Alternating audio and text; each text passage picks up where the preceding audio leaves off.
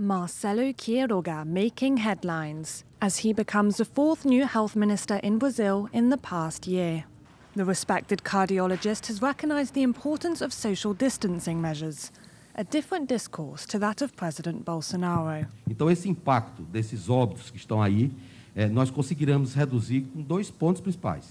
Primeiro, com políticas de distanciamento social própria, que permita diminuir a circulação do vírus.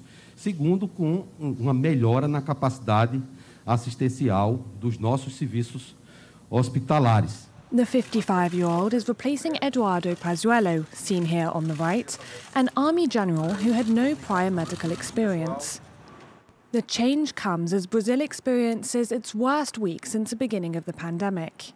On Wednesday, more than 90,000 Covid-19 new infections were recorded in 24 hours, a new single-day record. O que nós estamos vendo agora são pacientes chegando numa velocidade que nós não conseguimos dar conta, porque, como a gente sempre soube, o tempo de permanência desses doentes é muito longo. E agora eles ficam nas UTIs e não há vagas para os que chegam. In Rio, many fear that despite a change in health minister, the government's widely criticized policy will remain the same. Eu acredito que pode se mudar, mas também é uma questão muito complicada, porque o nosso atual presidente, que é o Jair Bolsonaro, ele tem a visão dele, tem as medidas que ele quer tomar. The government has also been criticised for its slow vaccine rollout.